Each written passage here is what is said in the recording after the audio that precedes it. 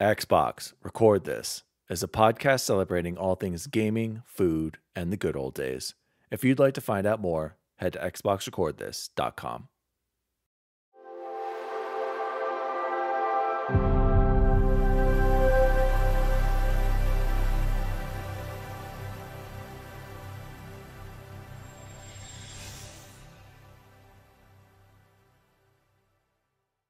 Oh, hello. Daddy Diwali here, and welcome to Xbox Record This. Episode 25, boys. We did it. We are almost halfway to 50. 50 is almost 52 weeks. 52 weeks is a year. We are halfway through a year of Xbox Record This. It is an honor to share the floor and the mic with you guys. Joining me, as always, is not Chipotle Bear. Unfortunately, Chipotle Bear is still, for some reason, he's an administrator. He is stuck at a football game, and he is just there. He is at Jefferson County Stadium right now, just being a noob, standing in the cold, watching the Bear Creek Bears probably losing right now. So, unfortunately, he is not joining us. But, fortunately, the assistant to the co-host. Yeah, Bubba Boy you forgot to add he's probably crop dusting everywhere while he's there. Right? Just Good left and right. Point. Yeah. Yes. By the way, Chance probably doesn't see my crop dusting clips. Did I post that on Instagram? I don't know, but I posted it on Facebook. And of course, Bubba Boy, I don't know where he is. Anyway. What's Facebook? Guest. Is that thing that used to be called, or that's now yeah, they're called rebranding. Anyway, Metaverse joining us or something? Our first official guest for the first time ever. He's in the industry, and what I mean by in the industry, he is in our industry, the best friends industry, Xbox hardcore gamer, joining us for the first time on Xbox Record This. Please welcome to the show, Jbizzle. Jbizzle, welcome to the show, my friend. Thanks, D-Wally. It's good to be here. I think I'm the only person in the world at this point who's listened to every minute of every podcast. I'm pretty sure I'm the only one who gets to claim that. And so, you know, I appreciate you letting me be here, and I'm excited to, you know, everybody likes the sound of their own voice at the end of the day. So I'm excited to hear what I sound like on the other side. Next week when I'm driving my 45-minute one-way commute downtown to Cary. So, yep. Thanks for having me. Both. We're glad you're here, Bogus. Bogus is an old friend. We'll get into how we met Jbizzle, but first, Bogus, you brought up some stats, and I want you to know that you may be right. You're probably the only one besides the three of us that has listened to every episode. But exciting news, Bubble Boy. I'm looking at our stats right now. We finally got the 18 to 22-year-old range. We finally have one listener who listened to our show. So shout out to him. We did it. We've got every age from 0 to like 60. So we also have, it's almost like 18 countries, and 50% are Apple Podcasts, 20% Spotify, maybe 20% on Overcast, and 5% Google Podcasts is probably Jbizzle right there. Gentlemen, I wanted to do this episode centered around celebrating 20 years of Xbox history. In addition to our 25th episode, I think it lined up very well to our 25th episode, 20 years. Let's introduce Jbizzle. Why don't you give me a quick little 2-minute summary of your life in gaming, and then up until the moment where you first played Xbox and everything changed forever. Go ahead, Jbiz. Yeah, so just real quick, and I don't want to be the guy who's a guest host and starts shouting out to everybody, but this will help your cause with the teenagers. So I do have a couple kiddos who I teach. I'm also an educator like you fellas, and they heard I was doing a podcast because I told them, of course. And so shout out to Beck and shout out to Sean. They both said that they promised they'd listen and maybe continue listening if I shout it out to them. So there you go. Wait, are they Mass Effect fans? I think one of them's a big Fortnite guy. So yeah. Mass Effect Effect might be a little fan. bit before their time. You And listen to our Beck show. is a PC player, so I'm guessing probably not. But I'll have to ask. So yeah. All right, but anyway, I got my first Nintendo NES, original NES, when I was in first grade, and for Christmas, and I got Mario Brothers, the original Mario Brothers, and the original Legend of Zelda. And it took me, I think I mentioned this actually in one of my reader emails. I think I was 12 or 13 before I beat that game. It took me six or 7 years, to finally beat that game. And by that time I could beat, Mario with one life all the way through, but then that Legend of Zelda was tough. Anyway, love the NES. So many great memories on that. You talk about the good old days, and it's always just immediate nostalgia, with sleepovers and all of that. So I kind of got out of gaming. I bought a Super Nintendo when it first came out, the SNES system, and played a ton of Street Fighter 2 on that. I was big into fighters, so I played that. Mortal Kombat 2 was a great game on that, and tons of just great games, great memories. I got a Nintendo 64 when it came out, but I didn't play it that much. And D Wally, you'll probably agree with why. Just other than a couple of key games, there just wasn't much on there. And so I kind of got out of gaming actually, and towards the end of high school, I really barely played. And so when I started college, I had a couple roommates, and one of them bought a PlayStation 2, and so I played. No, maybe it was a PlayStation 1. I'm sorry, a PlayStation 1. And I played Grand Theft Auto 3 on that thing until I think I almost destroyed that disc. I mean, I just fell in love with video gaming again. So got back into it and played a lot of my friends' games. GTA 3 would have been PS2 because that was the 3D ones, and that Okay. yeah, that came PS2. Yep. I think you're right. I think you're correct. And PS2 was kind of the Xbox era, right? It was PS2 and Xbox kind of right around each other. Okay. Yeah, so that was it. And then I had another friend who had an Xbox. So I never owned my own original Xbox. So when we do our top five, I'll preface it with that. I still did play enough games to kind of to fill out a top five. But anyway, my wife ended up buying me when we first got married, PlayStation 2. And so that was my first, and that was, to this day, she'll tell you that's the biggest mistake she ever made. And you fellas can appreciate that. She just says, man, I just didn't know what I was doing. I was young and dumb. So yeah, so shout out to my wife. In fact, had you just let her do what Dan's wife did last week? Is that why?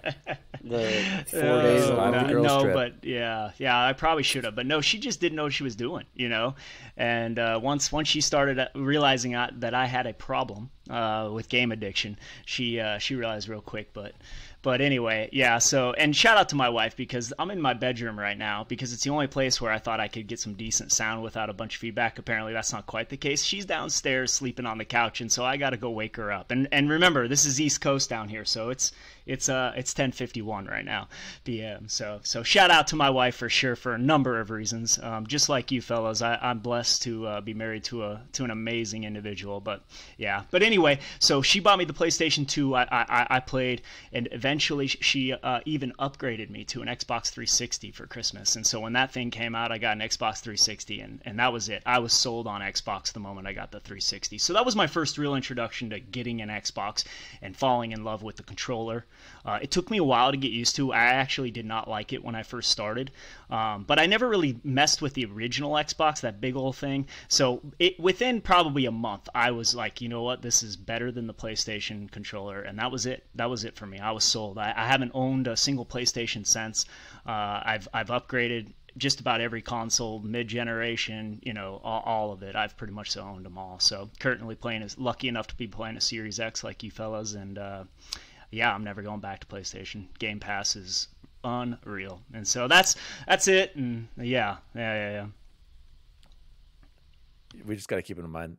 Bogus has a delay. Hey, Bogus, I wanted to say quickly, do you play PlayStation games too as well? I remember you borrowed somebody's PS4 and you've played a lot of those classics. You still dabble on PlayStation. You play everything. I do. Yeah. And maybe you'll buy it when it's less hideous and less expensive. Yeah. And I'm sorry. Go ahead. What was your favorite PS4 game then? I borrowed my wife's cousin. He works for Best Buy, and he's a huge gamer, and so he owns all the consoles, and he's into hard copies. I'm all digital now, boys. I only buy digital, but he's into hard copies, so he has a huge library. He's got like a museum basically of every console. Anyways, he let me play, and you guys have not talked about it as one of the greats on PS4, but it really is, and that's Ghost of Tsushima. I am telling you, man, that game is probably my favorite game on the PS4. God of War was great. I played through that. So, basically what happened is I got it one summer, and being a teacher, I'm lucky enough to have some extra time on my hands, and I knocked through 3 of the Uncharted. I played Uncharted 1. I skipped 2 because I knew I just wasn't going to make it all the way through. I watched it on stream. That's a big mistake. But I didn't actually play it. And then I played 3 and played 4. So I did get through Uncharted. I didn't play Last of Us. That's a game I'd like to go back and play just because it's just, no but that's exactly, so that's why I didn't. But Ghost of Tsushima was probably one of my favorite games I played that year. It's just an incredible game, and it's just they do so many things different. No HUD. It's just it was just cool the way with the wind. I loved anyway, it. by the far wind, that was the best game I played, yeah. and I love the PS4. I played Spider-Man. I love that. So eventually I'll borrow my buddy's PS5 and play all the games on there. But yeah. But all right. Enough PlayStation. Okay, we're celebrating Xbox. Anyway, moving on. Just kidding. PlayStation 4. Okay. I don't like it as much as everyone else. I don't think it's that great. But anyway, Jbiz, very quickly, can you explain to us it's okay. The PS4 is okay. It's all third-person action games. It's the same thing. You've played it all. What's that one we forgot? Days Gone. But you didn't listen to Jbiz then, because what he just said was how different Ghost of Tsushima. I've heard Ghost is good. Tsushima Yes, I'll was, play and that he's right. eventually when I get a PS5 down the road. Probably the last PS4 game I'll play. I don't think I'm gonna do Horizon or Detroit or Days Gone or Last of Us Part 2. No, I have no desire to play that. So, Jbiz, I do think you should play the first Last of Us.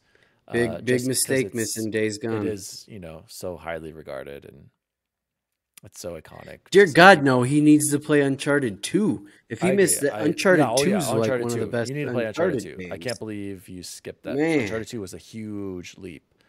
We're going to talk about Uncharted later. Anyway. Don't do anything until you play Uncharted 2. Moving on quickly. Can you explain to us, Bogus, the origin story of your gamer tag? And how much gamer score you have? Oh, man. So this is actually a teacher story. So I started teaching the year before I got married. And I don't think it was my second day in class. I'm about 23 years old, much younger than I am now.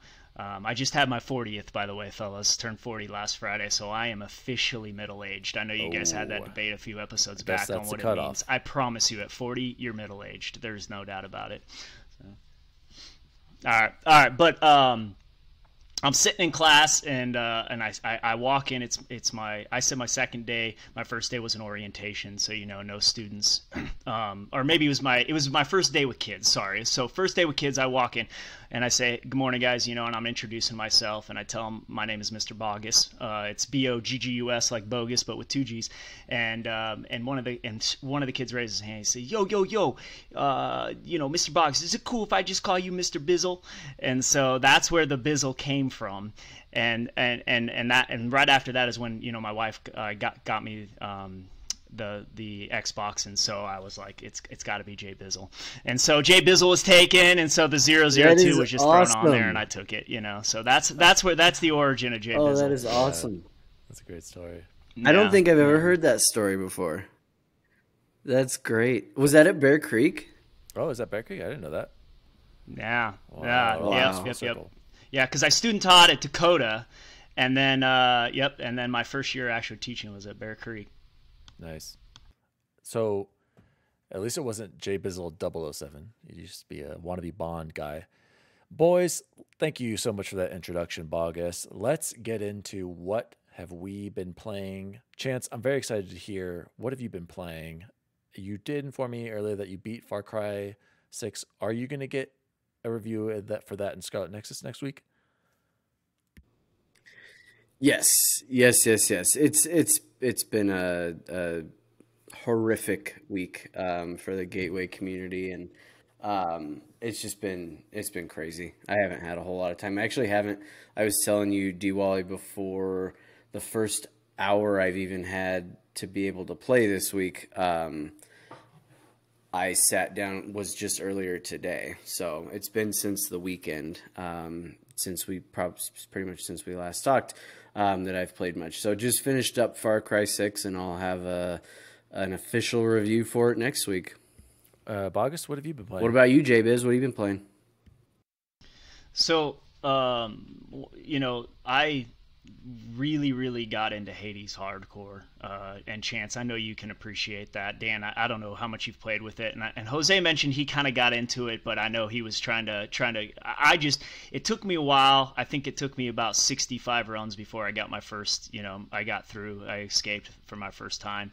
And about 130 runs later, I'm over 200 runs in, and it's just such a great game, man. Every run is different. It's so many different weapons, so many different ways to customize your character as you're going through, and the heat levels, and if you've played it, you know what I'm talking about. That adds different custom even at the end game, and it's almost like, I don't know. I've never gotten into a roguelike game before. So this is my first really introduction to it, and it's just an incredible game. All the different talking, even after 150 hours, there's still new conversations I'm continually having with the different characters. So yeah, would you have played it had it not been on Game Pass? That's one of the games that maybe I would have, only because it got such big hype when it was on PC. Just huge hype, and I was excited to give it a go. And so, but there's I can't say for sure, and it could have been one where I waited for like a $20 sale in another 2 years, So the fact that I was able to play it day one on Xbox when it first came out was absolutely huge. Yep. And then, this is kind of silly, but D-Wall, you mentioned being in a little bit of a gaming rut, and sometimes that's what happens with gamers, right? You're trying to find that next game while you're waiting for a specific game to come out. And so that's kind of where I've been lately, is I'm waiting for Halo, I'm waiting for maybe Battlefield if it works out. I'm kind of in the same boat as you guys. I think I'm going to wait and see approach on that. But I've been playing, and here's another thing about Game Pass, right? You go and you look for a game, and you know what? Rory McIlroy PGA Tour sitting there on the EA Pass, and I'm like, why not load that thing up? I love golf, and so I've gotten into that. And I mean, it's just that I'm not going to put 100 hours into that game, but in 20 hours, I'm going to just love every second of that, and I didn't have to pay a dime for that. So just an incredible, quality. And I know you guys, you can't stress it enough, and you say it all the time. But so just, that's just my agreement with you, that a game like that, which is old and it's not a great game, but it's something that I know I'm going to like, and I don't have to pay for it. So that's, in addition to what, $15 a month. So yeah, so that's what I've been playing. Bogus, I got to ask, did you buy Madden this year? Are you? Oh yeah, go ahead. You know what? I didn't. Oh, so D-Wally's referring to the year. Yeah. No. Yeah. So I had you want to talk about an addiction? I Madden 19 and me. It was bad. Like, it was bad. I mean, over, when games start to measure in days and not in hours, and it's not like 2 days, it's not 4 days, it's measuring in the 20s and 30s. That's when, and that's 1 year, in 1 year. And so I really got into Ultimate Team and got crazy in Madden 19. And at the end of Madden 19, I thought, you know what? There's so many great games I missed. There's so many things I didn't get to do, like see my kids grow up. So I was like, I got to put that one away. It's it's starting to affect my personal life, because you keep wanting to get better, right? When you start competing online, and I just got held into that. And I mean, I was they played weekend league, and I was even top 100 one time, and all that time I got into the top 100. And so I mean I got pretty good. I was never playing for money or anything like that, but I was pretty good. And but it just wasn't worth it, man. I just missed out on too much with other games, and then of course my personal life, that was just way too much gaming. So so I did not. So you are part of the reason why there Yeah. is no connected franchise. problem. Yeah, no, you're right. I mean, as long as people Yeah. are going to keep Yeah. spending You heard money. it first. Here Yeah, on as long as people keep XRT. spending money on those cards, Breaking which I did, I news. put in my fair share of money, to get better. It's not going to happen. I got to cut him off. Blame So Jay sorry. Dilla. So I Gotta apologize. get Bogus out of here. Gonna start muting him for himself. I can't take this. We're about to kick off our first contributing guest, who was obsessed with Madden and contributed to the Madden problem. Yeah, make note actually, of I'm gonna the cut that whole section timestamp off. that one. Screw First Madden guest without- boot. Chance, have you seen Impressive. what I've been playing? By any chance? No? I've been playing BioShock Infinite, the complete edition. I had bought the original trilogy or the remastered trilogy last year, only because Hey, I hadn't yeah. played 2. Good I for played you. 1 in Infinite. Remember when I bought a 360 during the Xbox One area to play some games that I missed before backwards compatibility? Anyway, it was this random time in 2014, 2015. And I kind of flew through Infinite. I'm playing it right now, you guys. This game is awesome. I'm loving Infinite so far. The setting is so cool. I love having, what's the girl's name? Is it Emily? I can't remember. That's so bad. Is it? I don't know. Anyway, I love having her around. She's a great companion. That sounds right. It's been too long for me, I but loved it back then when I played it's been The way Last too of Us. I long. remember I compared the two, having the two companions. I love the interactions you have with her, the little small dialogue you have with her. I'm really taking my time exploring everything, hearing all the dialogue choices, loving Infinite. I finally played BioShock 2 last year for the first time, so I might as well play. I figured I should play Infinite again, and I'm really enjoying it. And I saw that Wario tweeted earlier, it's on sale right now for $9.99, the BioShock collection. Go buy it if you haven't played it for $10. It's an awesome collection. It doesn't look, it's not like a complete 4K. And that's all 3 remaster. games? Yeah, it's all 3 games. Have you played it, August? Yeah. But like I said, it looks good, but I wish they could have gone more like they did with the comparing it to the Alan Wake remaster. Alan Wake looks way better, and I feel like actually I went back and played the original Alan Wake and played it. It plays the same, but it's super fuzzy. Like I remember they were saying it's like 540p or something. So yeah, that was a little rough. I have to give the remake a lot more credit. It looks a lot better. Speaking of Alan Wake, I did complete that. I got all the achievements. I have to say I enjoyed the DLCs way more than I thought I was going to playing it because it's straight to the point. There's a lot more action, a lot more tension, and it wasn't as slow and as boring as some of the parts were in Alan Wake where you're just walking around. Still, I highly recommend Alan Wake if you haven't played it. Shout out to Alan Wake Remastered. And Chance, I don't know if you saw this, but I tweeted, so I took a picture. I have every achievement for Alan Wake American Wasteland, Alan Wake Remastered, and Control. I mean, that's I tweeted it with Xbox. I saw. I think Chance. I saw. Okay. Oh my gosh, Yeah. I am and Quantum Break. Oh my gosh, I am the complete Remedy simp. I got every achievement on all their games on Xbox. So the other thing I wanted to say, Bogus, is you be pride. After this, after I beat BioShock, I plan on getting Hollow Knight, and that is on Game Pass. And I know you love that game, so I wanted to let you know that that's next on my list. And then, Bogus, you totally forgot Incredible game.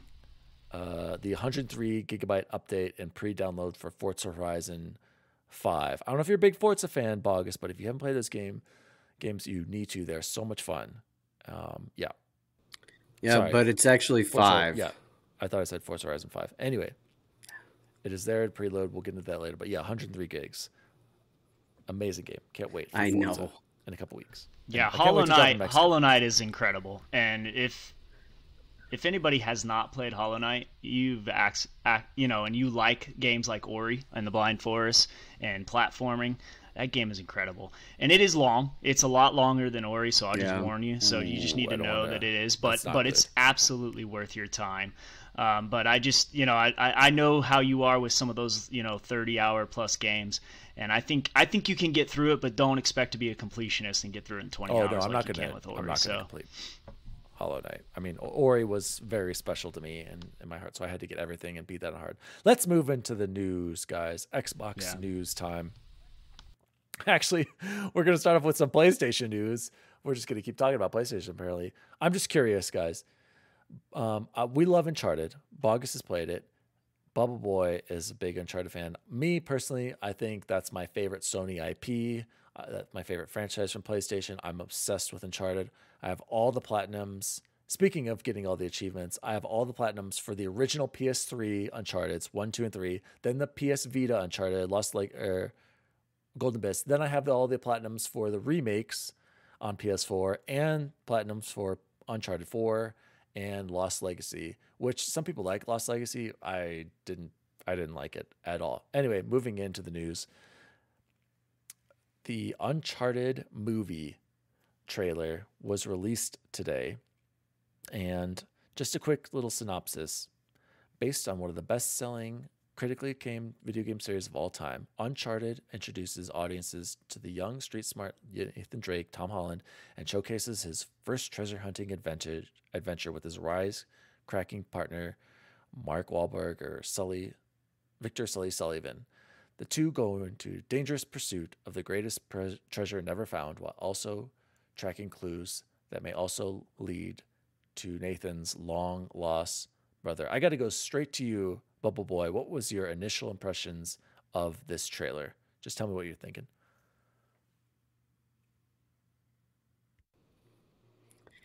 I love Marky Mark. I have such a hard time picturing him as Let me say this really quick. Why didn't they just Victor, right? Yeah, sorry, Victor. Why didn't they just give him a mustache? Why didn't they just give Mark Wahlberg a mustache? That would have made a huge Victor difference. Sully. Yeah, Victor. Yeah, it's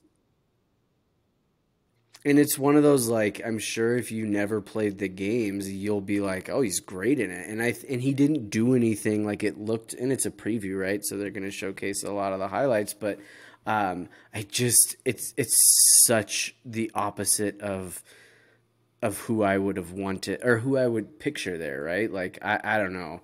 I have a hard time getting past that, and I know that's wrong of me, but what about Tom Holland? Do you have any problems with Tom Holland? Actually, one of the top comments in this YouTube video, one of the highest comments said, why does Mark Wahlberg look more like Nathan Drake than Tom Holland does? I'm shocked. Like, my problem with Tom Holland is one, he's just... Well, yeah, and I think... Yeah. I just see him as Spider-Man. Here's what I think.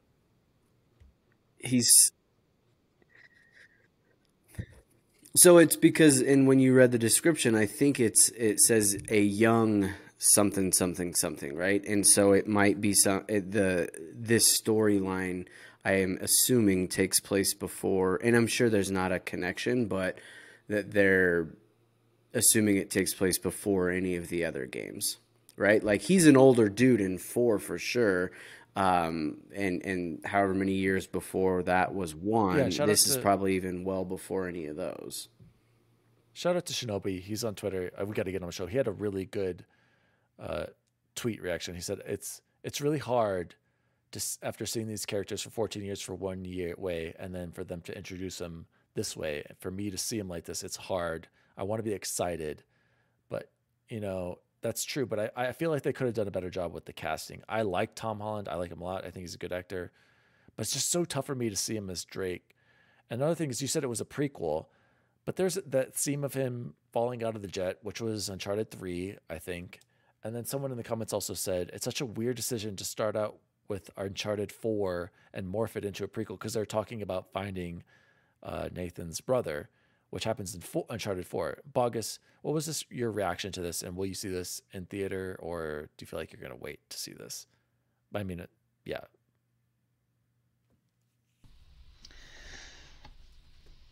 Yeah, it's probably a wait, but not because I'm not excited, and obviously I just played, and the point you made that Shinobi had, made about being 14 years doesn't apply to me, because I didn't play the games till just last summer. So for me, I definitely, like, after just coming relatively fresh off of all but 2, and I'll put it on my backlog. But I was excited, one, because the same way D-Wally's a Tom Cruise simp, I am a Marky Mark simp. I love Mark Wahlberg, and I think he is just great in just about everything he does. The other guys is probably one of my favorite comedies of all time.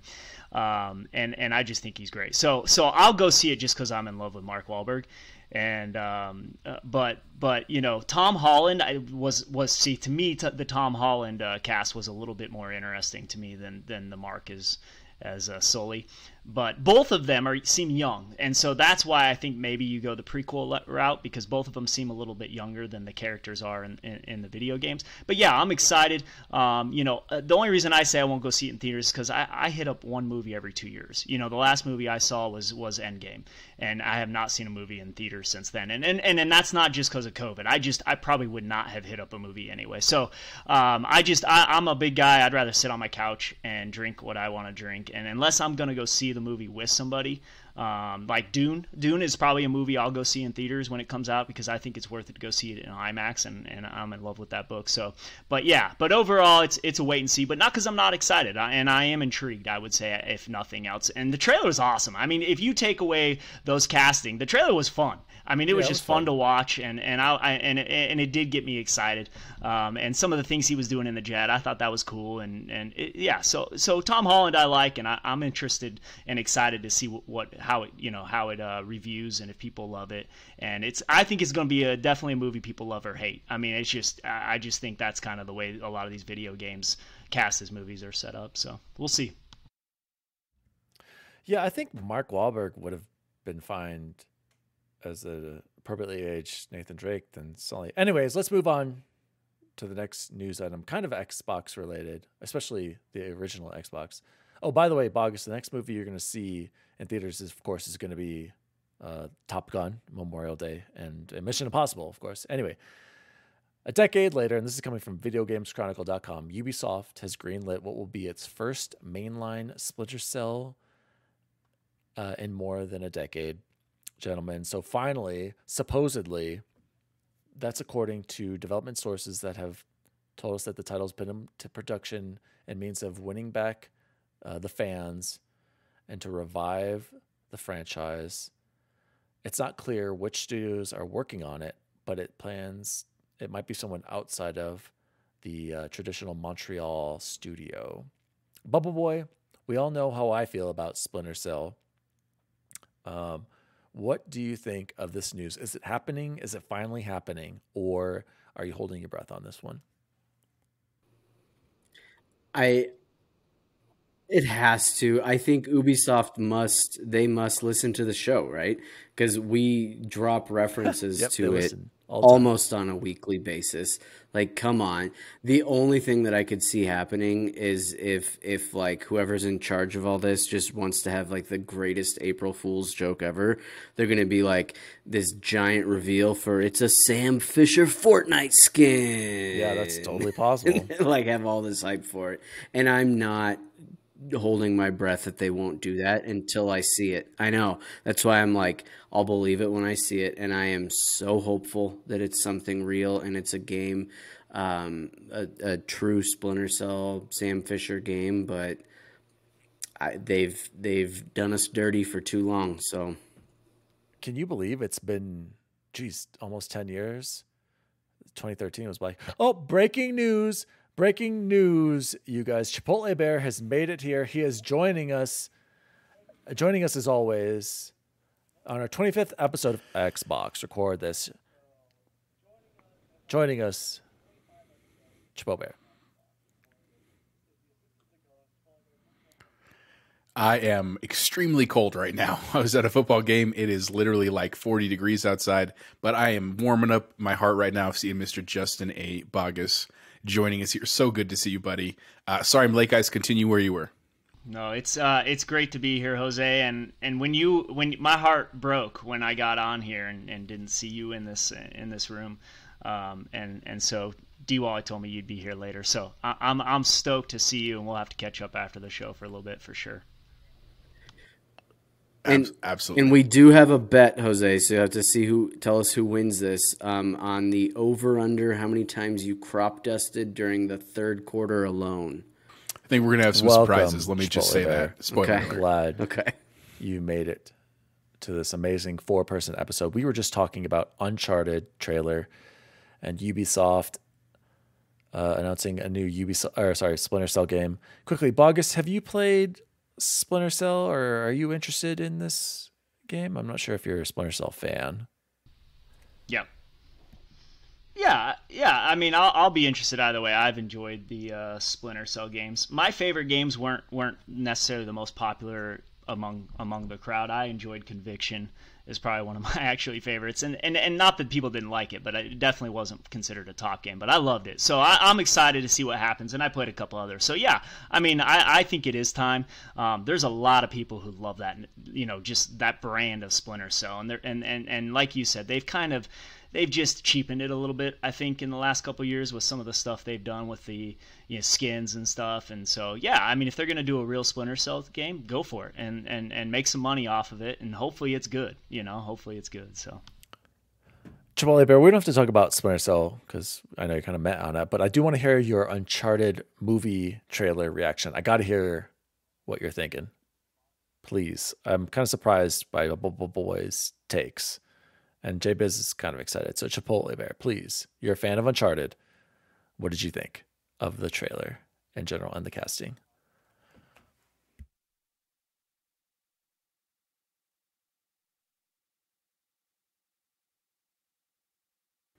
I am a huge fan of Uncharted. Even though I know it's a PlayStation exclusive, I've played all of them and enjoyed all of them. Really enjoyed 4 on the PS4. Like, that was one of the few I had to play when I still had a PS4. Here's the thing. I think everybody wanted Nathan Fillion for Nathan Drake just because of the voicing. I mean, literally just the visual look of him. And not that he wouldn't have been great, but I like Tom Holland. I think he has been an awesome Spider-Man. It seems like he's a really stand-up guy in real life. I really appreciate when actors are like that, where they seem really down to earth and really appreciative of the opportunities that they've been afforded. And so I'm sure he's pouring his heart and soul into this. So I'm excited. I mean, I hope one day we get to do a top 5 video game adaptations, because I really appreciate that. It was kind of a joke anymore? Genre for a long time. Like, all the movies were just like, oh my God, they were atrocious. And now they're really kind of coming back because,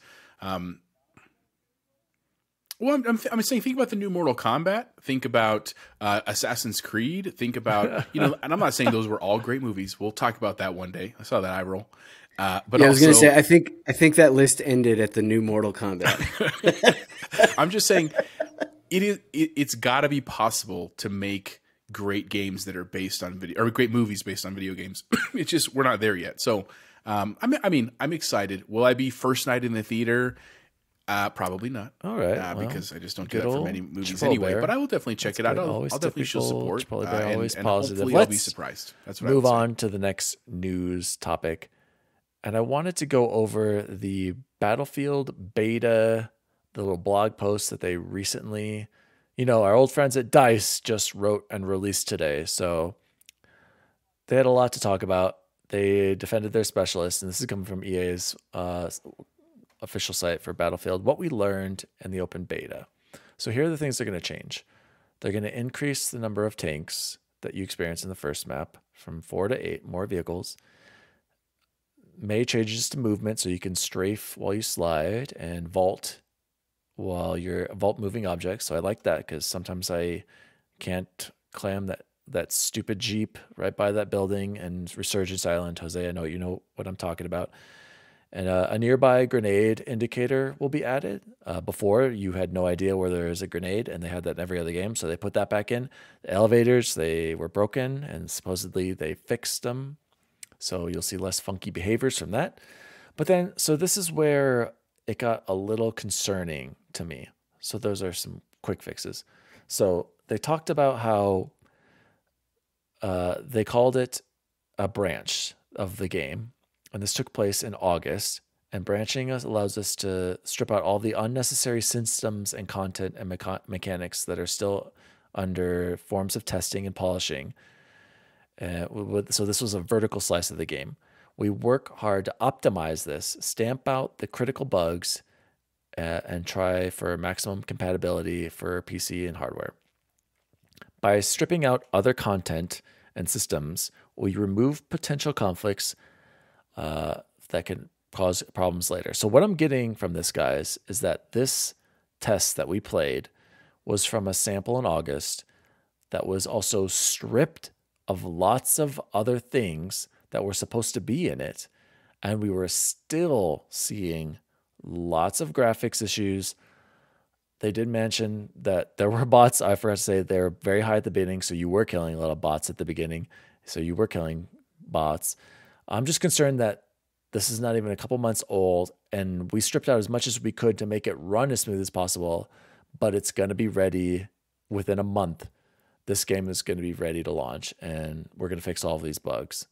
So they also talked about that they're adding a map, they're fixing the UI, which I complained about, which is all great. And I appreciate that, how open and that they're addressing all these issues that I had with the beta. But I got to ask, straight to Bogus. Bogus, did you play the beta by any chance? I don't know if you played it. And if you did, what did you think of this tech test? I did. I didn't play a ton of time. Let me just tell you, the worst time zone in America is Eastern Standard Time.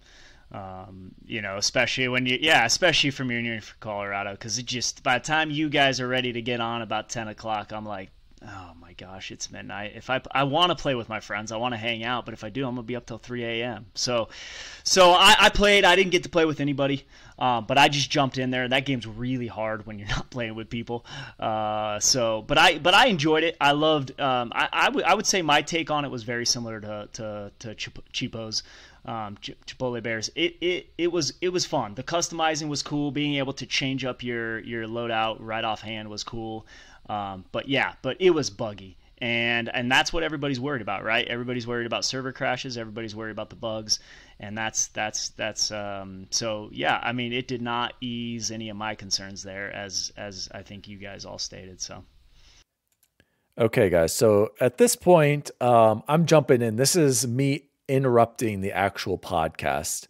So this is me talking as I'm editing the podcast at midnight on October 21st after we had just recorded. So at this point, to all our listeners, I had been recording my voice through my camera. My camera is an old iPhone SE that I use for the camera.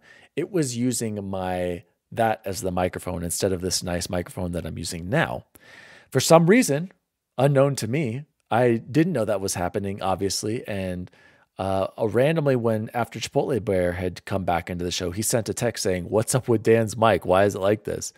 Jose, no offense, I don't know why you didn't just tell me in the middle instead of texting me, but I appreciate you looking out for me. Chipotle Bear made me aware that I was recording on a horrible mic.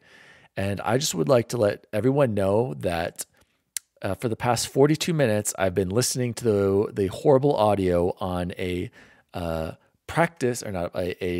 podcast with my horrible audio that I created, and been reacting and repeating everything that I was saying with the horrible audio on that track and recording it now to make it sound better. So that's how dedicated I am to Xbox Record This. I went back and literally listened to myself talk and re-record everything I've said now for 45 minutes. I love you guys. Xbox Record This forever. You'll see here in a second when I come back in, I'm a little furious at Bubble Boy and Jbizzle for not telling me that my mic sounded like CACA for 45 minutes, but we got through it. I can't believe I did this. So yeah, I love you guys. And when it comes back in here, you'll see the audio will be better, and I will be furious for having recorded horrible audio. But again, I had to fix it. One of my biggest pet peeves and one of my goals for the show is like, I hate bad audio on podcasts. So couldn't let it happen. I was listening to it and I was like, this is just it's not going to fly. So here I am re-recording it and talking to myself. So here's back to the show. Love you guys. I noticed Okay. that. Oh, hello.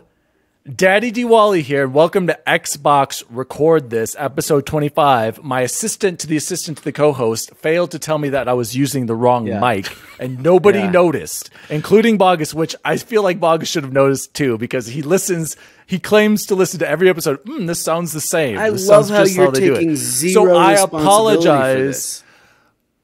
I wouldn't know unless somebody else told me. And Jose literally came in. The first thing he said in our text, "Hey, is something wrong with Dan's mic?" Know your mic literally the wasn't on? first thing. No, Chance, I wouldn't know. Just like you wouldn't know until we tell you the same thing. We'd be like, "Hey, can you adjust your mic? Can you adjust your mic?" I'm done. I'm muting Chance. I can't take this anymore. Our audience, I'm so sorry that we've been recording for 40 minutes. And until the assistant to the co-host joins and tells me that my mic was not the correct mic, I was using my camera's mic, so I apologize. That was close. Oh my god! Why do you have that one actually hooked up to be on? That's what I don't. He didn't know that it was Jose, will selected. you- He didn't know it was Oh, selected. exactly. His mind doesn't- There's his mind multiple defaults to my inputs. I have to choose it. No. When I go in, I have to. No, we talked no, about this. Chance. I said, It literally. I said I have to choose. Oh my god! I'm using my Just own really- headphones. Anyway, let's and move then I'm on. Let's using get my back own to the mic. Back to the show. news. Back to Chance, the news. back to the news. Chance, I'll explain it to you. I have my iPhone connected to my camera or to my computer. That's my webcam. When I turned it on, there must have been an update. And so for some reason, when I selected this as my camera, like I do every other time, it switched the mic to be my camera, not my microphone I had in. I would have no idea because every other time I would default unless I join in and I'm talking to you guys and someone says, like Jose did, "What's with your mic?" Anyway, moving on to the next. I'm skipping Battlefield. We're done. Moving on to a new story. I can't take this anymore. It's been a great 25 episodes, folks. Yeah, it's been a great 20. This is what we get. You know, and I was going to submit our episode to this woman on Twitter who reviews podcasts. I can't even do that now because she's going to be like, "Look at these noobs in their noob recording process."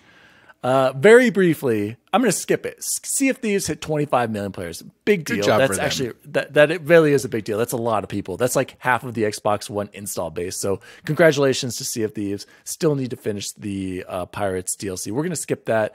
An update. This is a technical update, which only I will appreciate because I don't think you guys even notice. The new update, I don't know if it's actually out right now, but accessibility October Xbox update. We are going to finally, thank God, I'm very excited for this, and it's not even that big of a deal. We are finally going to have a 4K dashboard. In the past, it was 1080 and they upscaled it to 4K. Now we're going to have a crispy, clean dashboard. I cannot wait. They are also adding an Xbox night mode and more. So night mode reduces and adjusts the light of your Xbox display and console at night. Oh, and your controller. I like that. I'll probably adjust it to where my controller is barely visible. And there are quick settings to switch between the two. So I know I don't actually... Bogus, did you notice this? Are you a big 4K like graphics hog like we are, or is this not that big of a deal to you? You know, to me personally, this is, in my opinion, when I first saw the news come out about this, it just seemed like a lot of PlayStation lovers trolling on Xbox, and that was the one thing they could find to bang on. But I get it. I do understand that it's important to a lot of people.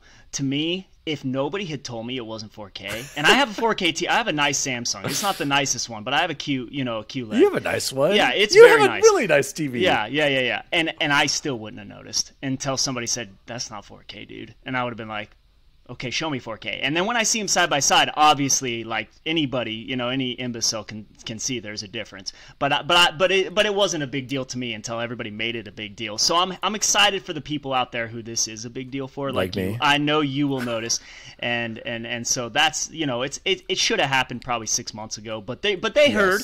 Again, this is one thing that is different about Microsoft this time around. Is it really seems like when people complain about something, they do fix it. And I don't know why it took as long as it did. I think it should have probably happened sooner, but I also have zero understanding of how these things work. And so I'm sure that they went to work right on it as soon as the people started coming out and banging on it. And so we're finally getting that update. And yeah, I'm excited. I'm excited for you guys. Thank you. And Jose, I want to jump to you. So there is going to be a dark mode. Are you a dark mode guy? And just some other things I'm seeing on this little accessibility night mode. It has like a display. You can have 40% dim, 80% filter, controller brightness, 20% power button brightness. So even on the consoles itself, you can dim that. I think that's actually really cool too. And you can set when night mode starts automatically. It says 8 p.m. to 8 a.m. Are you a dark mode user, Chipotle Bear, and does this excite you at all? I am dark mode all day. on all my devices. I think one, because it looks super clean, but actually it works a lot better for my eyes. And as someone who spends a significant amount of my time behind my computer screen or my video game screen, I really appreciate that feature for sure. For people that like the light mode, great. Like, I don't hate it. I prefer the dark mode. I would say I also think it's cool that they're doing the nighttime features like the blue light reduction and stuff like that. I know some people think that's stupid. I believe in it. Like, a couple of months ago, I bought some glasses that were like blue light blockers, and I was like, this is a waste of money. And I actually feel like I sleep better. So I'm all for that kind of feature. It's also one of those where, like, look, if you don't like it, then it doesn't really matter. Like, it doesn't hurt you to have these features. It only helps the people that want them. So I think that's great. I'm actually in the same camp as Bogus of, like, I actually didn't know until this article came out that it wasn't 4K because, like, I don't care. Like, can I get to my game? Great. The game's in 4K. That's really all that matters. And here's the other part that I think why it may not have been initially, and yeah, I know the trolls were all over this, is because anything that when you scale up 4K, that literally means 4 times the resolution, which is 4 times the data, which means it's using more of your system resources. And so if you really would rather say, would you rather have a 4K menu or be able to quick resume one more game? I would choose the game every day of the week, right? And so it may have been a calculated decision why they chose not to do that. Now, granted, there's lots of like actual computing resources in the Series X and Series S, so like maybe that's not the specific reason, but again, it doesn't hurt me to have it, so I'm not mad that they're doing it. If it's one less thing that we can get made fun of for, bring it on. Chance, do you have any reaction to this, or is your OLED just perfect and you just don't notice? Yeah, I mean, on it? I've got the best TV made, so might as well just keep getting all that 4K content on it. I will say, Bogus, you're right. In general, I don't think most people would notice it, but because I have both, right? So I'm able to play my Series X for majority of the time, and then I have my Series S upstairs on a 1080p TV or monitor, and I do notice it, and it's only because I have the Series X though. Like, if I was just a casual gamer playing, on your high screen or upscaled to 4K or your 1080p TV or monitor, people aren't going to notice. But for somebody who's been using 4K for a while now and appreciates that extra detail, it's definitely noticeable, and I am very excited. Let's go into the next quick news item. And I just wanted to kind of cover this as a little announcement, more or less. We don't really have much to say about this because we're not big PC gamers. But Halo Infinite's great journey on PC. This was a article that was released today. Almost 2 years ago, 343 Industries and Xbox embarked on a journey to bring the entirety of Halo, the MCC, to PC. After 23 months, 6 game launches, and 8 seasons of content, 343 and Halo have entered a new era where PC is the center of everything we do. So, in addition to that, they are now going to launch Halo Infinite, a truly PC first experience, day and date with console. That has not happened before. This is a big deal. We do not play on PC. Along with this announcement was AMD. They have this awesome looking AMD Radeon RX 6900 XT Halo Infinite limited edition graphics card. I think it looks sweet. Jose, I don't know if you got a chance to look at it, but as a tech person, I know the design of it is so cool. It looks like, you can even see, I'm looking at it right now, it kind of looks like the Chief's visor in the front, and then behind it's even got the little blue light in the center of his helmet where Cortana or his AI is stored. It is super sweet. So shout out to all those PC players. I have to ask, I know none of us are big PC gamers, but Bogus, have you ever been interested, now especially since PC gaming has grown so much, to make the switch to PC and game strictly on a nice computer versus on consoles? Because you can use a controller on all your favorite games. You can use Xbox, you can use achievements, and then you'd even be able to play PlayStation games on there now. We just saw God of War being announced for PC and Days Gone, and I'm sure all the others will be on there. Do you have any interest in PC gaming, August, or are you just a console boy forever through and through? I think the ultimate answer is no. I will say before Series X came out, when I was thinking about these SSD hard drives, and I bought my first laptop with a solid state, and I was amazed at how quick everything was. And I started thinking, man, gaming on this would be phenomenal. And this was what, 6-7 years ago when solid states really first started coming out, and and I finally made the purchase 3.5, 4 years ago, and so that instant when solid state really started becoming mainstream, I think I was very interested. The moment Series X came out, I was happy. I mean, $500. I mean, and you guys, and we've talked about this just in our text chat, to try to make a laptop, especially right now. So let's not talk about it right now because of prices, but go back, right when Series X came out and try building a laptop for that. You just can't do it. Or a gaming PC. You just can't do it. And so the problem is that every year, every 2 years, you're going to want to buy the next thing, right? Whereas Xbox, I can wait for the mid-gen upgrade, and I know I'm not going to spend another dime on hardware until that comes. Maybe now, there's talk about maybe getting that external SSD. But yeah, so for me, it's a financial decision. It's not about that, PC. It's just financially not a sound move for me because, my resources in the gaming industry are going to be limited. Obviously, like you fellas, I am very blessed to go out and buy a Series X, but it took a lot of planning. It took a lot of me putting it together. I mean, I basically for a year was prepping for that purchase. And so for me to do the same thing every single year on a laptop, and then 1 year later, you're like, oh, my laptop's no longer the best laptop out there. I got to have the next best thing. Like I'm totally prone to falling under that temptation. So for those reasons, I'm not.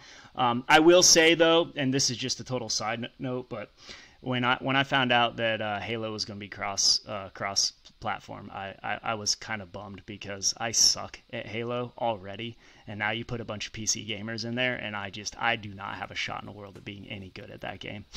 Not true. Good news, Bogus. You can choose lobbies to where it's controller only, mouse and keyboard only, or a mix. So you will have the option. And to be honest, it really won't matter either way because they're freaks on controllers. I know. So I know. I know. Yeah. I mean, I've only played maybe less than 10 hours of Halo. And it's nothing like get him out. So yeah. All right, muting Bogus. Moving on. Chipotle Bear, you're a techie guy, and you are the biggest techie Apple simp I know. Everyone, big announcement. Chipotle Bear, why don't we just cover this now? Tell us about your big purchase, and will you be playing any video games on this purchase that you got? Because I don't think Bogus knows. I will make this very short. I did buy a new MacBook Pro. There was a big Apple event last week. I have been waiting for that event for 6 years, and I'm very excited for my purchase. And, that's all I'll say about that. I'm very excited. I am a big Apple simp. Dan's you didn't buy a MacBook Pro. You bought the MacBook Pro. No, I didn't buy the Max. Did you buy the Max? I didn't buy the Max. Okay. Regardless, I just have to point this out. What Chipotle Bear paid, he could have bought a 77-inch OLED. I'm just going to throw that out there, You're Chipotle. right. I seriously thought about it. But if you really want to know, the reason I was able to justify it is, one, I've been saving money a lot, like Bogus said. Like it's been a calculated purchase. It wasn't like just a whim, like, oh, there's my credit card. It was calculated. And when I really think about like a lot of the side hustles I do, graphic design and video making and stuff like that, a lot of that comes from my computer. And so easily justifiable, that spending. Anyway, back to your question about the computer. I've never really considered getting into PC gaming for a couple of reasons. The couple reasons why I really would want to is the building process. I've always been fascinated by people that build like towers and stuff like that. I really like the creative, artistic, expressional aspects of that. It's like a Lego. It's kind of like, well, if you like Legos, you probably like building computers. Obviously, they're a little different, but same principles. The problem is, what would I do with it? Because I like Dan's right. I'm a big Apple guy. Like I like Mac OS. Like that's where I like to work and live and play. And I know I could play games on the PC, but that seems like an incredible waste to have a PC that's amazing just to play games. I also thought if I was like going to get into streaming, I would consider it because of the same reasons. But like realistically, no one wants to watch me come in 18th place on Halo and stuff like that. So it'd be more just for the hobby of it itself and appreciation of the culture. But even that being said, I do appreciate it. I do love watching those kind of videos, even though I'm not in the market for a graphics card. It's been interesting and fascinating to watch that whole piece over the last really 2 years with COVID and stuff like that. So no, not looking to get into PC. But again, as we've always said, the more people that get into gaming, whatever their venue is, totally cool. The other last thing I would just quickly mention is our school now has an esports team. We're actually ranked 7th in state in Smash Brothers, which is pretty rad. And it's gotten me a lot more into the culture, and I kind of want to play a couple of games. Like the one big one is like League of Legends, which I can actually get for my Mac, but I'm god awful in it. So we'll see. But no, right now I'm not going to buy anything. Chipotle Bear, any interest in PC gaming? Or sorry, not Chipotle, Bubble Boy, sorry. just in an expense cost, right? It would be really hard to justify because let me just say this. What if money was not an issue? Because my biggest barrier, I'll say it right now, was not being able to play with you guys, with my friends. Now I can do that. Crossplay is real, especially within the Xbox ecosystem. It's very easy, and I feel like I've done it before. I've played with you guys. We are in a world where money's an issue, and I know myself, and I would be, like I said, the reason I got that and Ashley okayed the OLED was because I haven't even looked at a new TV again in 2 years, right? And I haven't needed to. With that PC community, I would be constantly, let me update this, let me update that, let me get the best new this, let me get the best new that, and it would be never ending, and I probably would have to get a divorce, and that would not probably be worth it. But what if money wasn't an issue? I still there's kind of part of me too then though that's like this is gonna sound nuts, but like it'd be exhausting to keep up with, right? Like I like that there's the 5-year cycle or so for the consoles that we have, and that I'm not constantly worried about pre-ordering this and pre-ordering that, and am I going to get it, and is it going to come on time, and now there's a chip shortage, and now there's this, and like it's just, I tried to get a refrigerator the other day, right, and they were sold out before it even, like I think at 9 o'clock and 1 second they were all sold out. Like I feel like I'd have a heart attack before I'd have the right rig going, because just constantly buying new things or hoping to buy new things.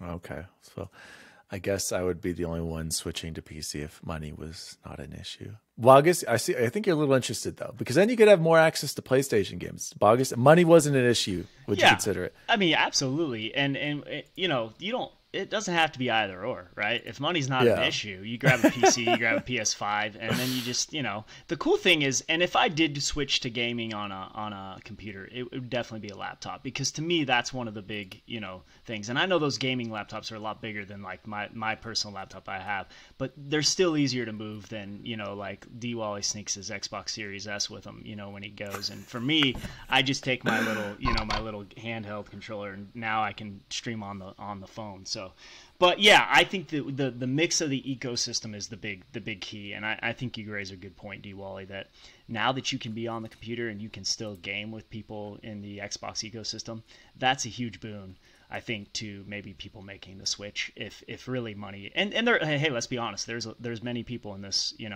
in the gaming world, and they have that, ability to make that switch, and the finances aren't even a thought, in that decision. True. So. Well, I just want to shout out to 343 and Xbox and Microsoft for really focusing on PC, because PC is growing. And like, the more I think about it, like all the big streamers like that, they're not playing on console. They're playing these games. They might play with a controller, but they're playing on PC. They're doing everything on PC.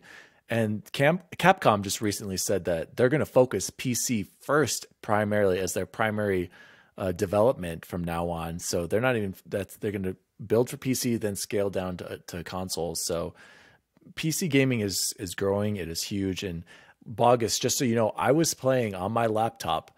It had to be plugged in, of course, but if there are plenty of plugs everywhere. I was at the Philadelphia International Airport, and I was playing Destiny on my laptop, and it was awesome. And let me tell you, it was sweet. And I've played Psychonauts on it too, and it's pretty awesome being able to play on your laptop. It's the same laptop that's down there doing the show. So laptop gaming is pretty cool. But if we do go on vacations, there's nothing like having just the little Series S, my little companion, with me on I literally don't know how you get that everywhere without Allie getting mad at you. Like, it's not like it's a Game Boy that you like hid in a jacket sleeve on like the bottom of your suitcase. It's a big ass box. I don't tell her. That's how I get away with it. I don't tell her. She made him pay for it. Yeah, no, he paid for it last weekend, right? Like, yeah, exactly. With the guys trip, the girls trip. He got to bring it for one trip, and she's like, well, the next 10 years of your life are going to suck, sir. So moving on to the final story this week, celebrating back-to-back Xbox Game Studio releases. This is coming from the Xbox Wire.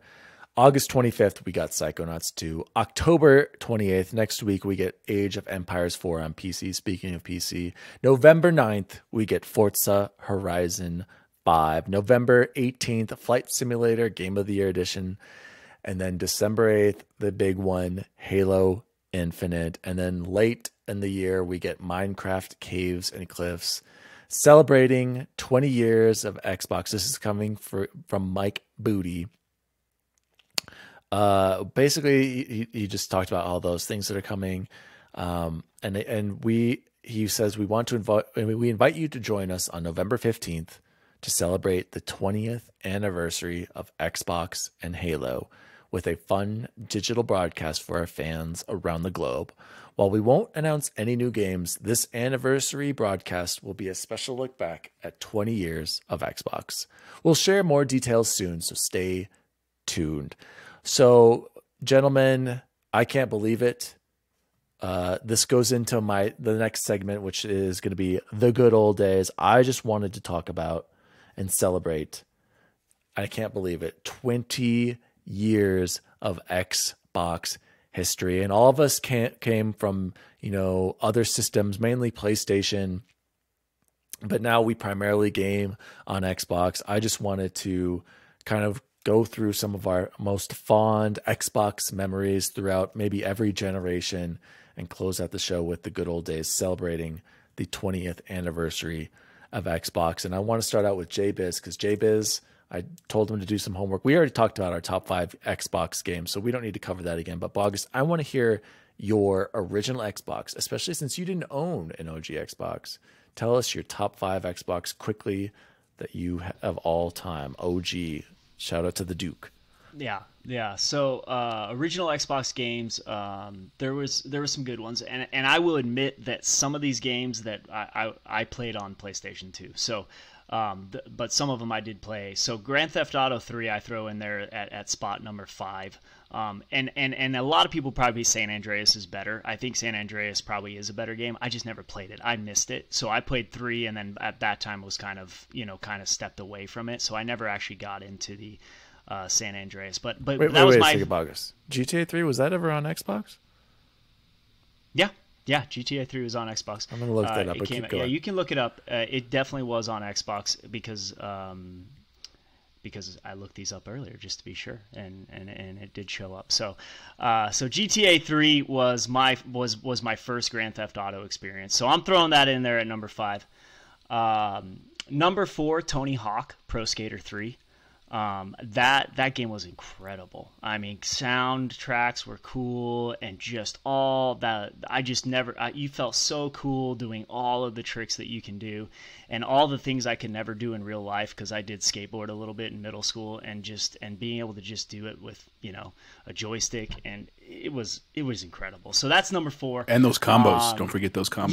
Yeah, those combos were just. That game was so much fun. I soaked hours and hours into that game with my roommates, and we just take turns. You'd play games like Pig and Horse, where like you would with basketball, but you'd sit there and pull a trick and then hand the controller off and tons of fun. So Tony Hawk Pro Skater 3 coming in at number 4. Number 3, a game that I think was a little bit ahead of its time. Some people would just call it a cop off of Grand Theft Auto, but Mercenaries, Playground at Destruction. I don't think that game got a ton of great. It wasn't a huge game, but that was my first real entry into like a sandbox game, and I had just come off of kind of Grand Theft Auto 3, but I loved that game even a little bit more because it was in a war zone, and so I don't know if you guys played that game, but you're basically in North Korea, and you're basically a mercenary, and you have to go through, and the coolest thing about that game is you can complete that game in any order you wanted. And so it truly was just, are you leveled up enough to attack this zone? But you can go right after the hardest guy, the main boss right at the beginning. And so that was my first experience of where I could go wherever I want and do whatever I wanted to do and complete the story in any way I wanted. So that's number 3, which probably isn't going to be on a lot of people's top 5, but I loved that game, and just that sandbox experience was so cool. Number 2 was the original Get Good game I ever played, and that's Ninja Gaiden Black. which is just an incredibly difficult game. And I had played like Ninja Gaiden back in NES days and could never beat that game. I mean, that game was just so hard. So when I actually did beat Ninja Gaiden Black, and that's kind of one of my, and then Ninja Gaiden 2 off the back of that, I ended up beating that game too. So those are like two of the games where I just put hours and hours into, and finally, just through sheer perseverance, not because I'm any good at video games, was able to kind of get through those games. So that's number 2. Number 1 is probably number 1 on a lot of people's list, and this is an Xbox exclusive, and that's Fable. Fable is my number 1 probably original Xbox game, because man, it just, as an RPG, action RPG, that game was just incredible. That was the first time I ever played a game where you could customize your character in the ways that you could. You can even customize whether you want, your play style and whether you wanted to use magic or some of those other things. The rolling mechanic was the real first time that I had kind of played a game where the rolling mechanic kind of came into play, and I just absolutely love the story. It was just an incredible story and so original. And then a couple of my, and let me just also say that I was not an FPS person.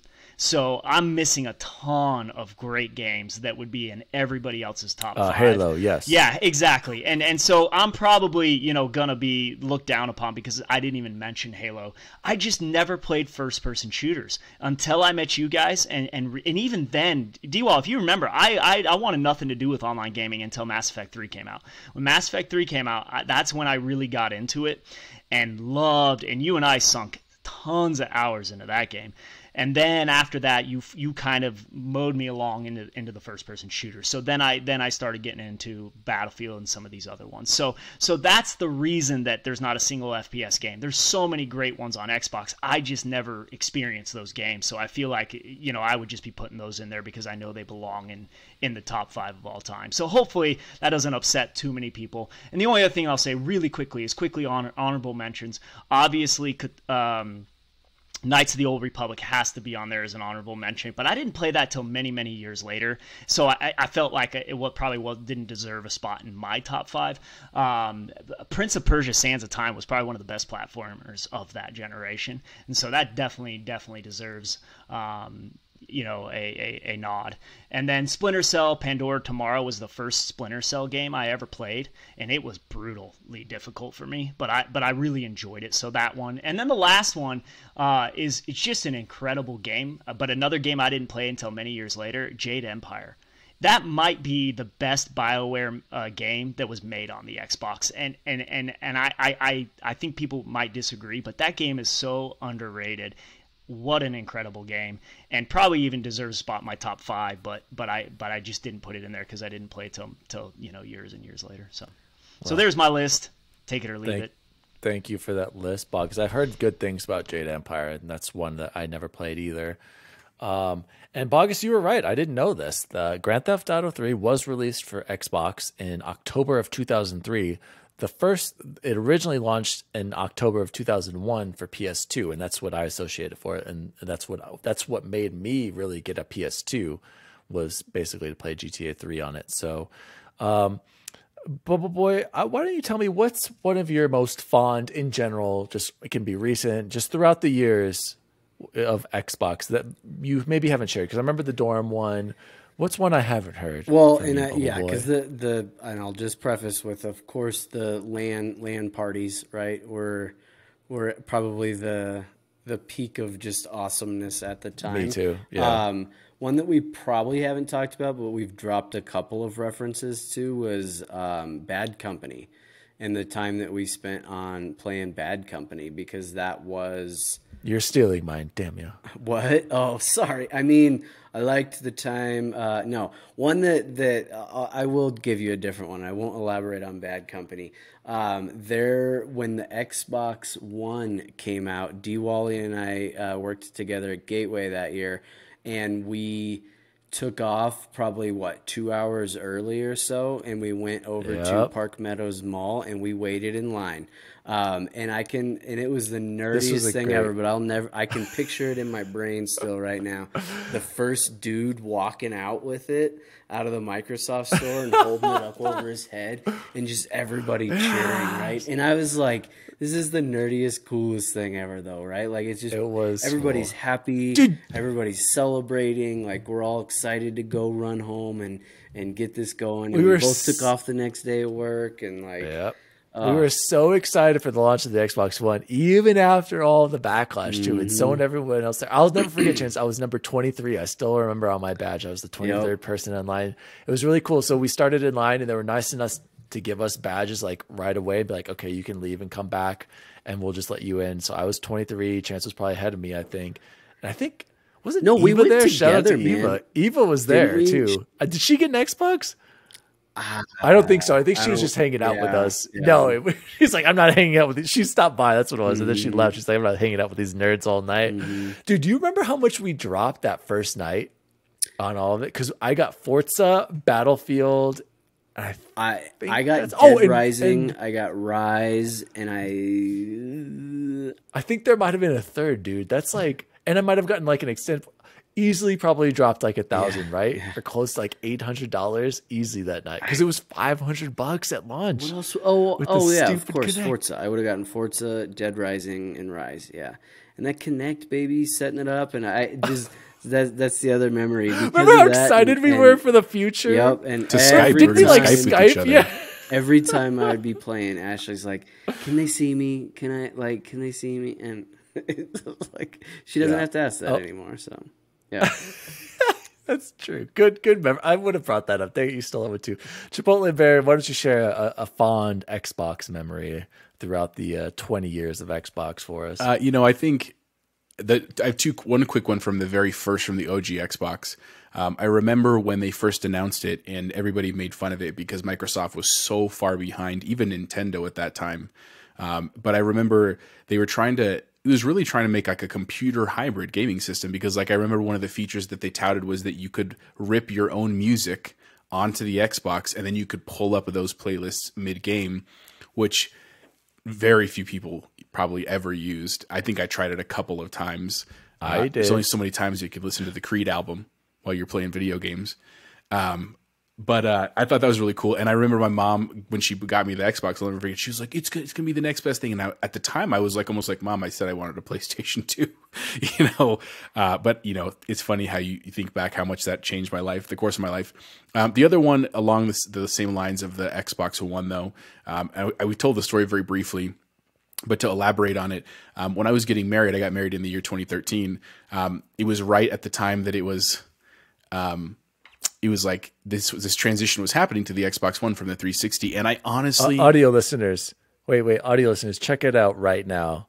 A picture of Jose at his house in Denver when we gave him the Xbox. Look at that handsome young fellow. Go ahead. So I was getting married to my beautiful wife, but our wedding was awesome, but very expensive. And so like every penny mattered. And so I honestly was not going to buy that Xbox.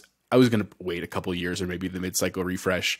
And sure enough, my groomsmen, which included at that time Bubble Boy and D. Wally, bought it for me. And I never forget like just the overwhelming, like, I don't think I cried. Maybe I cried.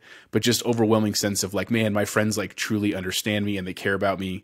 And not that I wouldn't have loved dish towels or, a tool or something. But man, they really knew that Xbox was super rad. So that was really cool. And then on that game, one of the first games I really played, and I must have sunk almost 200 hours, was Black Flag.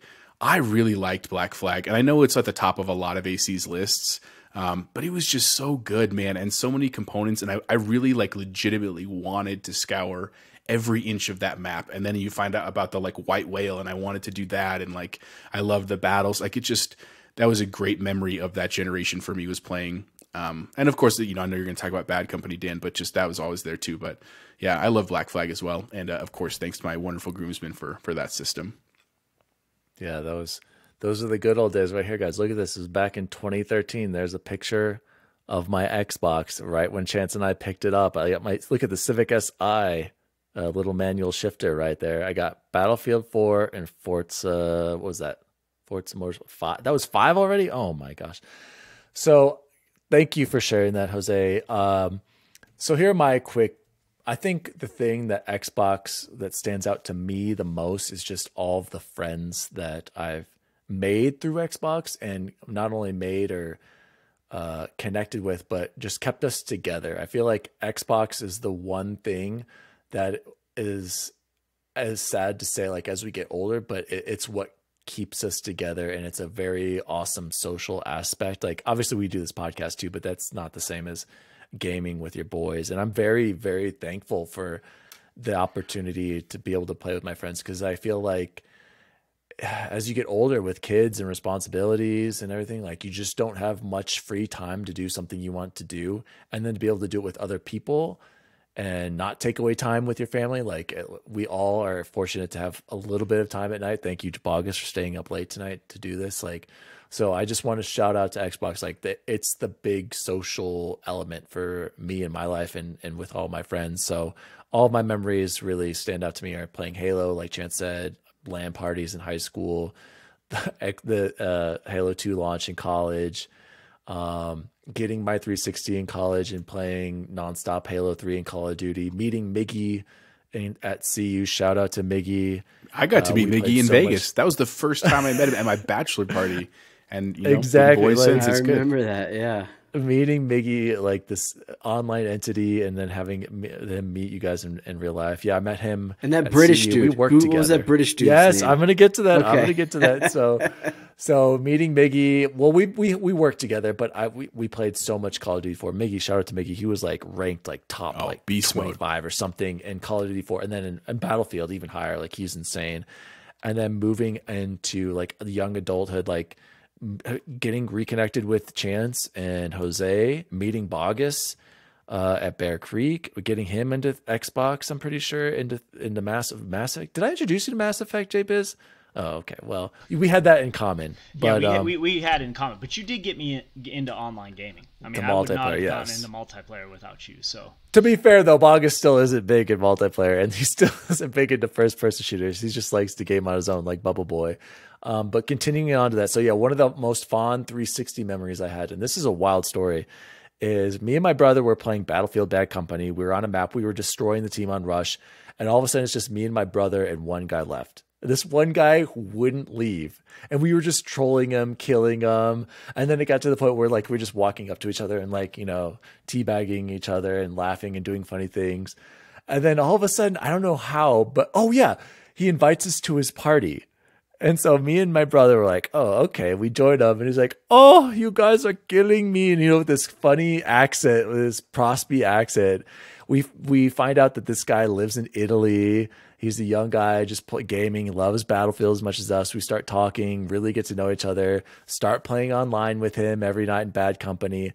And then we establish this friendship online. And maybe like a few months later, he's like, hey, I want to visit Colorado. I'm a huge fan of South Park and Casa Bonita and all this stuff. He's like, can I come hang out with you guys? And we're like, sure, we'll pick you up from the airport. So sure enough, this guy, Alex, shout out to Prosby, flies from Italy. We pick him up. We'd never met this guy, didn't know who he was, barely, you know, saw him on Facebook. He comes to Colorado. I remember we took him to the airport. He passes out because he had such bad jet lag.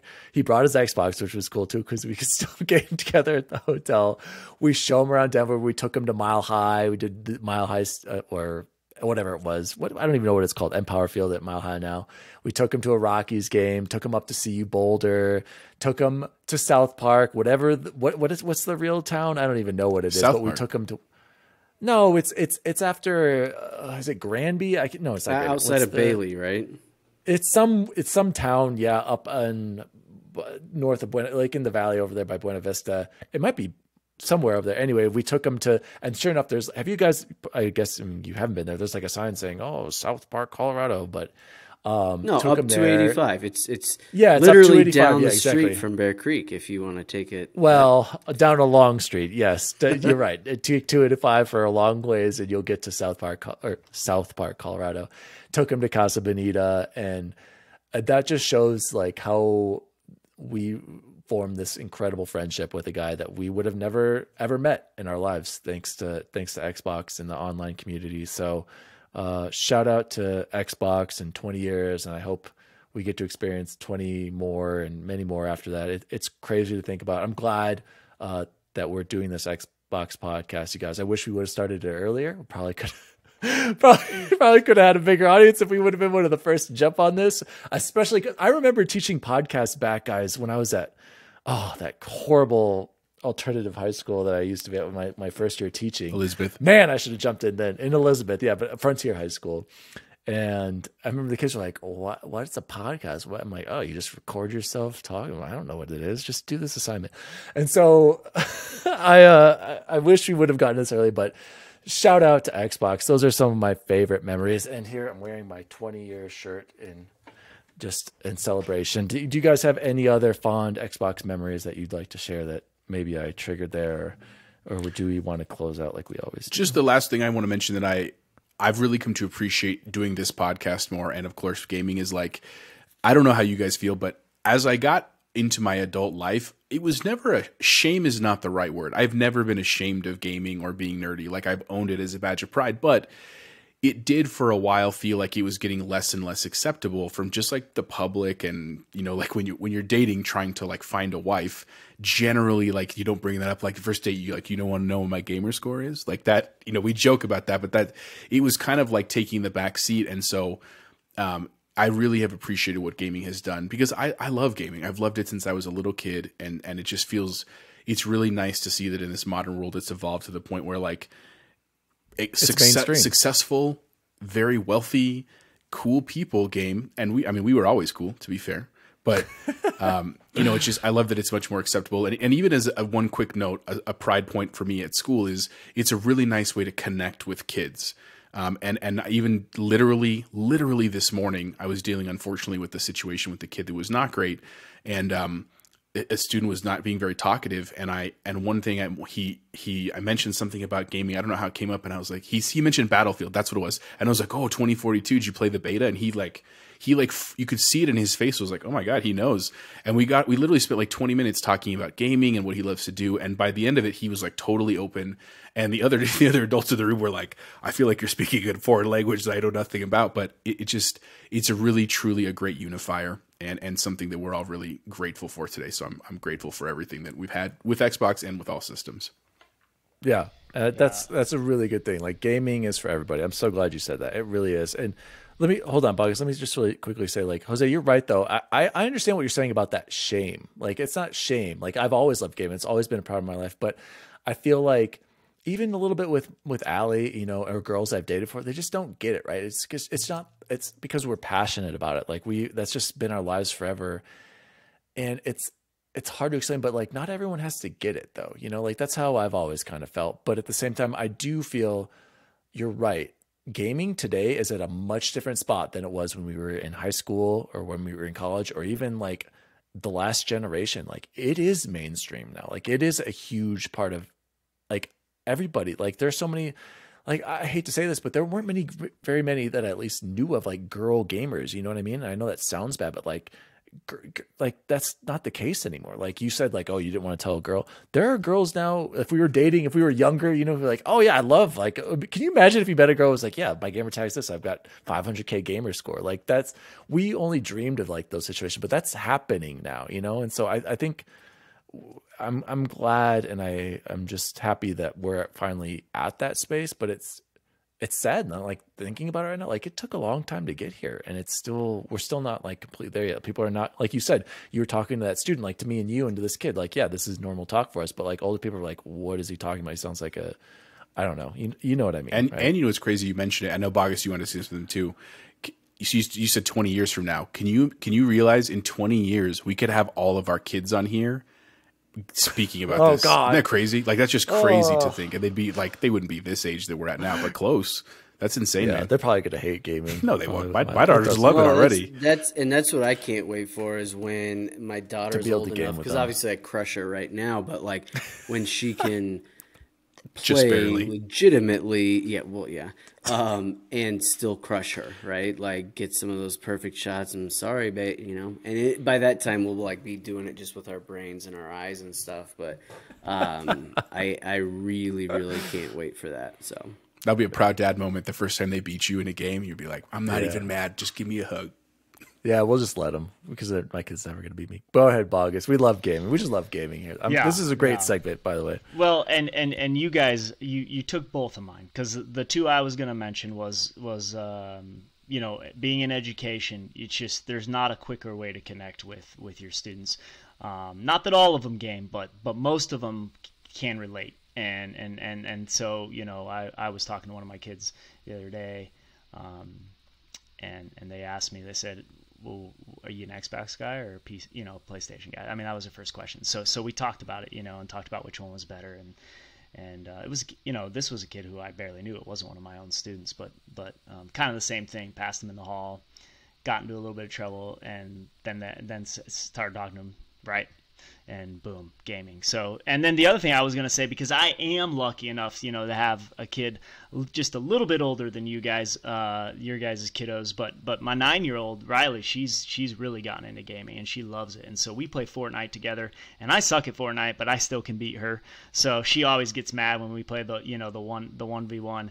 And she plays it all the time, and it's getting close. Like I can see that the rain is ending. The rain's gonna end here probably, and unless I decide to get in there and put some hours into it, she is definitely gonna be able to beat me. And then that's when you just bust out some old Mario Kart. That's and right. I will always be your daddy. Right. Yeah. That's right. So those are the big two, man. It's just incredible as a parent and as an educator, being able to connect with kids is just really, really cool.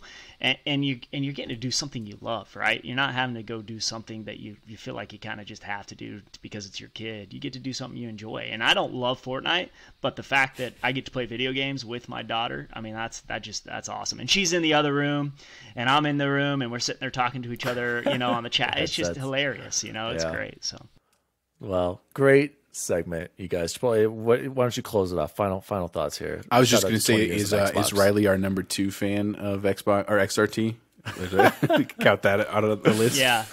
I've gotten her to listen to just a little bit, but most of the time when I listened, one day actually she drove with me to work at the beginning of the year, and so she was listening to it, and she heard something mentioned. I can't remember off the top of my head. And she said, "Daddy, what are they talking about?" I said, "Yeah, they're talking about it." So she started listening, and so she has listened, and she is a fan of the show.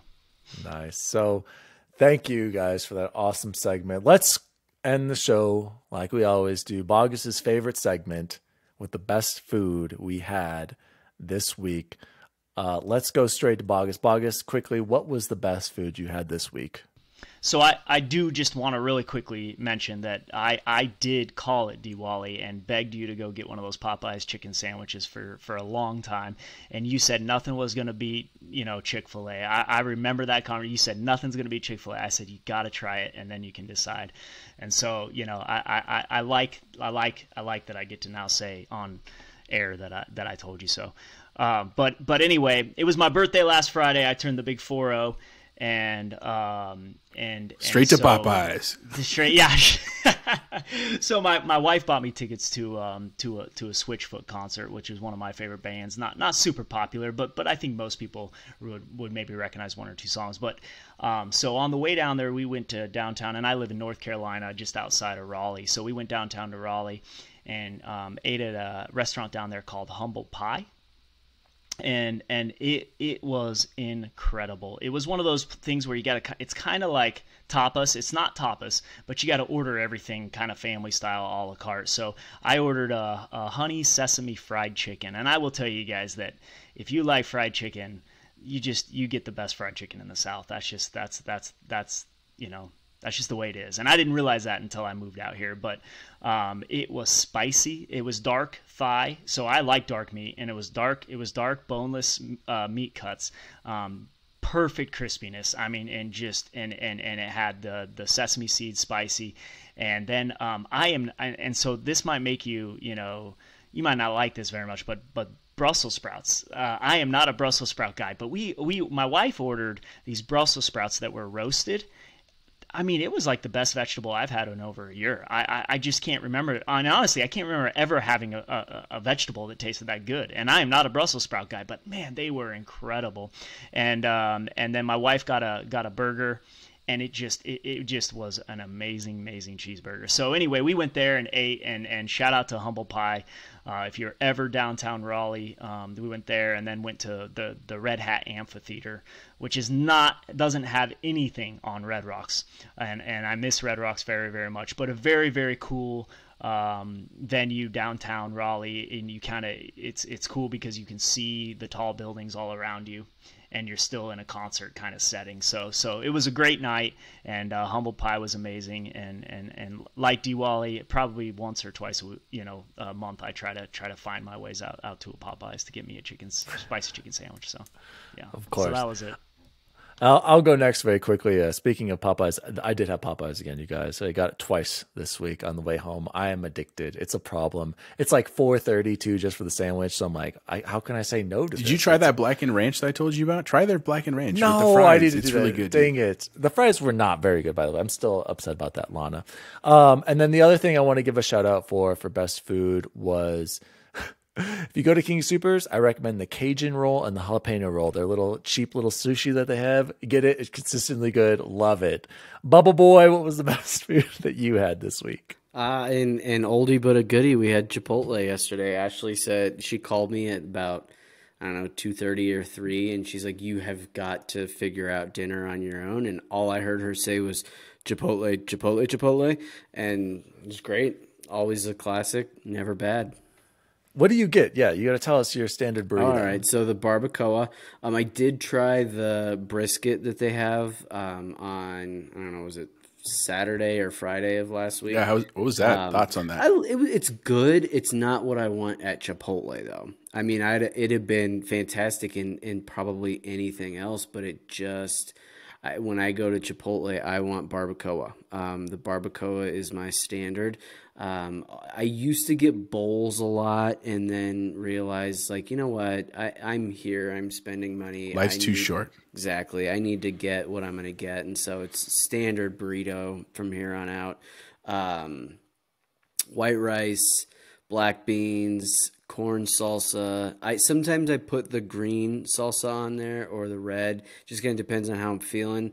Ever since I've been able to go back in and eat there, I don't do any salsa other than the corn because I always do the green Tabasco, sour cream, cheese, and lettuce.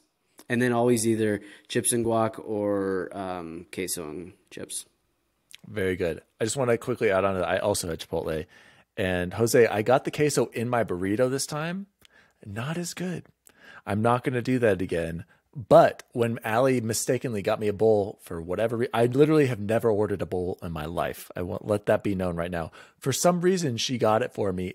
Double meat, which is what I get. Remember, can I have some chicken? Actually, I'll have double chicken. And then corn salsa, green salsa. That's the combo, Chance. That's the greatest combo right there. Lettuce, cheese, queso in the bowl form was fantastic. So if I'm going to get queso, it's either on the side or it's going to be in the bowl. Pro tip for all you guys out there. Chipotle Bear, close it off. What was the best food you had this week? So this one is a shout out to my wife. So she had a friend in town last weekend, and as part of that, we make usually like really good breakfast. That's like a staple of my family. You can ask Chance about it.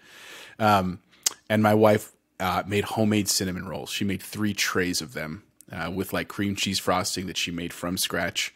And they were freaking phenomenal. We like literally, it's one of those like, you know, Halloween, you put the candy bowl out and you're like, I'm not gonna eat this. This is for the kids. And every time you pass through like Almond Joy, Payday, everything, it was like that with cinnamon rolls. You know, just like, oh, it's just one quick cinnamon roll like that. They were absolutely incredible. So shout out to my wife Victoria, because she is an awesome cook and baker. And so that was the best thing I had this week.